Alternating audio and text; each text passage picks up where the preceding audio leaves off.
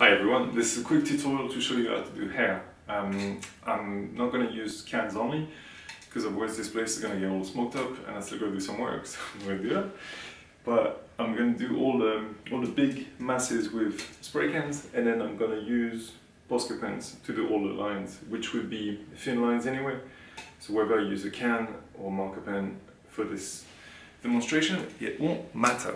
Right, what you want to do, whenever you're painting hair, say women's hair for example, you want it to be like a full body of hair. You want it to have those big curls kind of thing, and a lot of the time, especially when I started, I used to do this thing a lot, and I see people that are struggling a bit with hair are doing the same thing. You think, alright, if I put loads of lines and stuff, it's gonna look cool, but that does the opposite. The more you put lines, the more you create kind of like a flat look, and then that looks, that's a great look when you're doing wet hair. But if you're doing, say if you're doing wet hair on a woman with long hair, it has to go down. If you got the curls and you're doing loads of lines, then that doesn't work. That kind of makes the hair look like if it was greasy, because it kind of looks like it's wet and it's got a shine to it. But at the same time, it's still wavy, as opposed to being heavy with the water and going down. So it doesn't look good. The worse it looks, the more you add some curls and stuff, and the less it, whatever. What you want to do is you want to create your shapes first. This is an astro. When if you're not really comfortable with an astro, which is a big spray or whatever for details, that's cool. But whenever you're doing hair, get an astro, get a fat cap, get a New York fat, get all that stuff. Those are really good because you want this, this jet. If I was to use those, the ones that come with a can.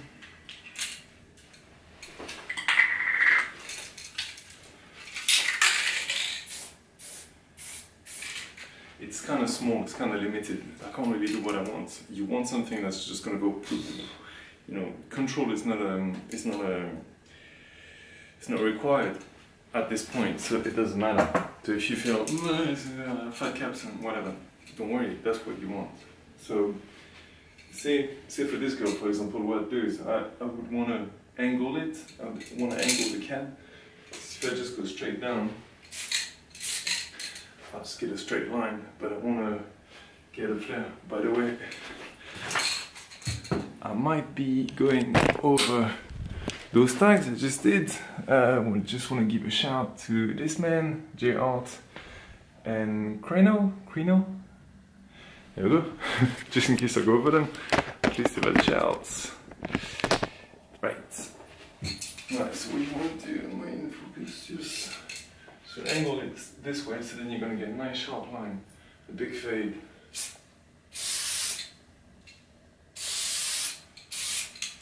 You see, that gives you like a nice fade. I don't know if the camera's picking it up.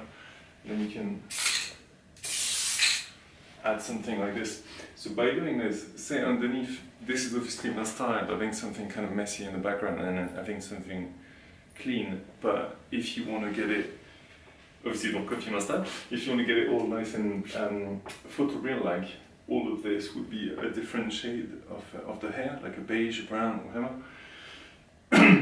So what you would do is you would see this hard line and then it would fade into the other line. So that would give you, actually I'll do it now. Instead of yapping, use a beige. Alright, I'll actually do it the other way, so then this will do the other one.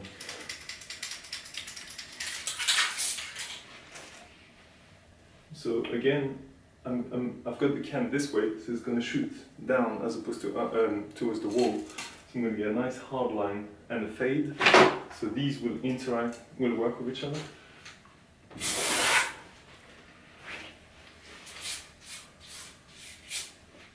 You see, they're blending already. So now all I have to do is maybe get another one, and another one maybe. I mean, I'm not trying to make it look cool now, I'm just trying to explain. So this is what you get those kind of waves, but they're big. They're not you see, you just want to put your hand in the hair, it just kind of feels smooth, and it's where you want to get to. And then it's probably still a bit wet, getting smoky in here. Then you want to grab your buskers, but obviously if you're painting in the street or whatever, you may just be using cans. Wear a mask. And what you want to do is you want to add some definition, but only in certain places. So wherever you're going to put some darks, put them where they're really dark, and you're going to put some highlights only where they really need it. You don't put any dark tones or mid tones where you could do without. So for example, on this part here, that would be kind of like the top. This would actually be a lighter color. Let's see if I've got a lighter. And no, it's not.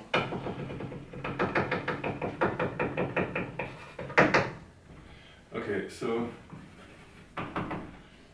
right, I could cover all of this with this lighter color. What I will do, it will just kill the 3D element to it. So what you want to do is just put it right there where it's absolutely needed.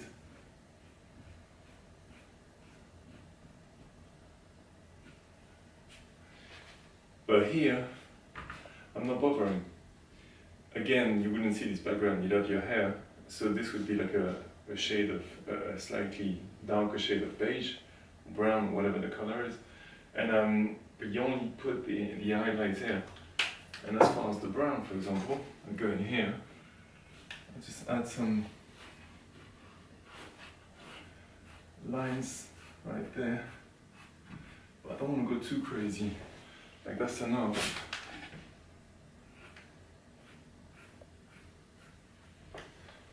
That's cool. Maybe a bit there. See, I'm already not putting too many. Just like, it's like 3 compared to loads there. That's enough. I'm not going to do anything to that. And then I can get a darker shade. I think with Poscas I've only got either brown or dark, but this is just to show you some.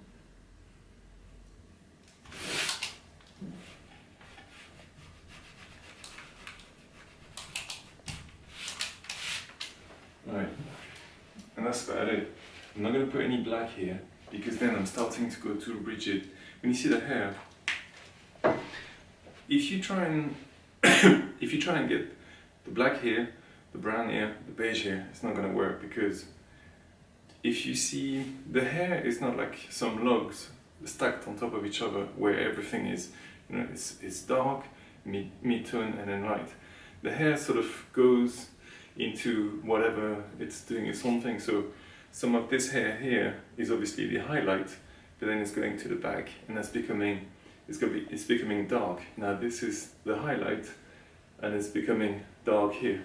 So you don't want to, you just want to do it really messy and kind of, you don't want to have any sort of structure. Maybe they're hard to grasp, but what I'm saying is, if you try and make sense too much out of it, it's not going to work. You gotta do it a bit loose, you know. And say on this one, a bit of white. Could put some white on there, but again, it's only here, just a little bit. That's enough.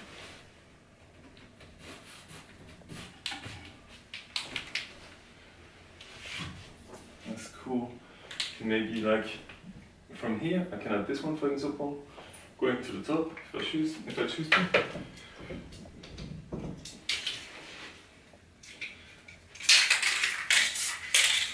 Would be like down, then it's going in the point.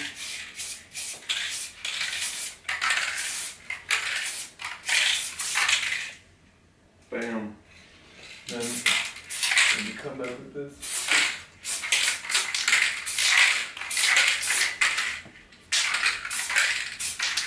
You really have to feel it. You really have to kind of like move back and take it all in. I'm just thinking maybe here I could get a bit darker. to get like some kind of waves, kind of like this. Maybe I could work on some different.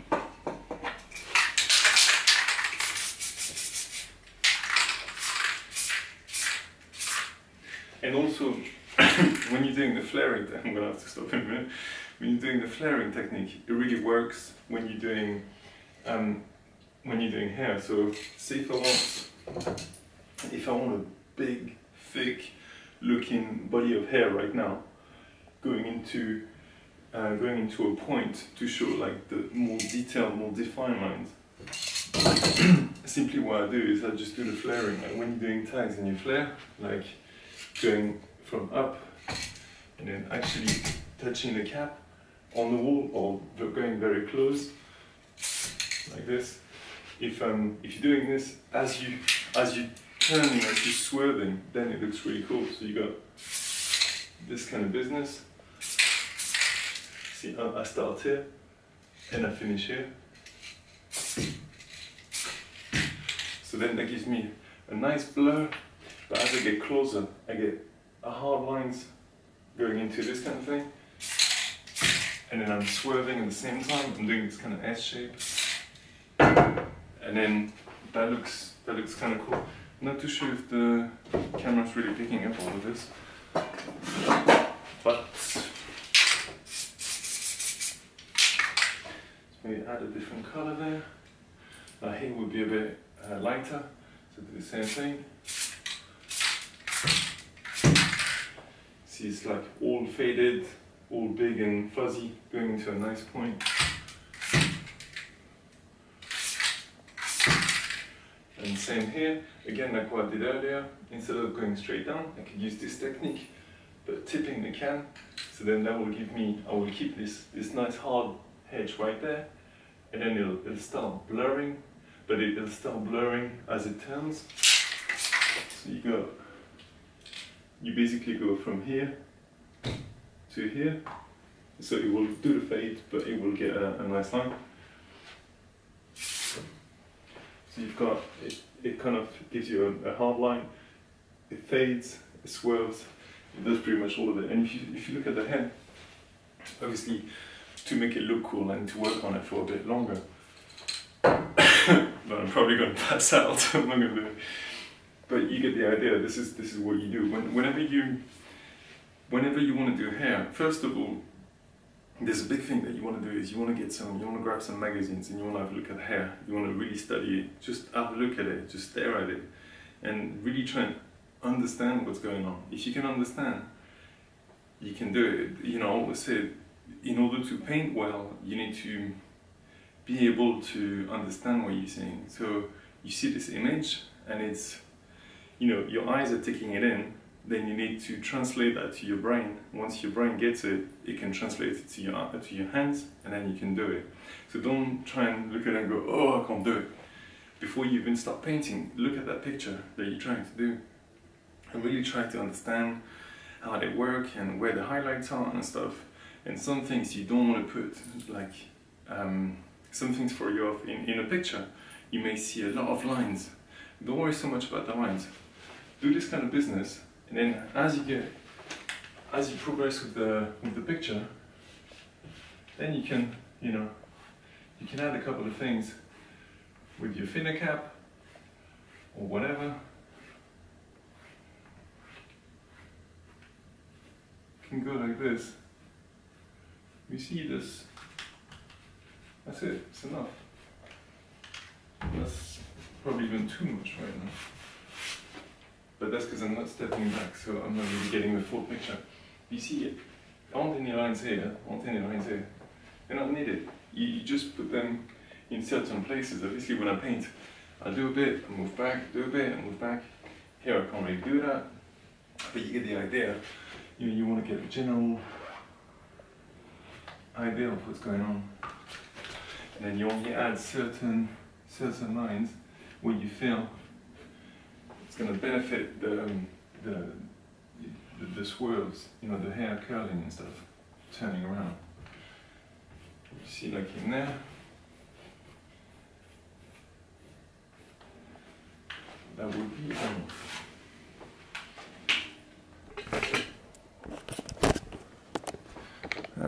okay, say, see like right there, that would be enough. If I was doing the hair, I wouldn't really put anything else. The only thing I'd put here would maybe be a bit of a highlight kind of thing. A bit like that. Just keep it loose, you know. The hair is like, it's a bit like fire. It's just swirling all over the place. Not real pattern, just doing its thing. And that gives you like this, gives you this nice swirling kind of thing. And obviously as you work towards your final picture, you add all these different tones.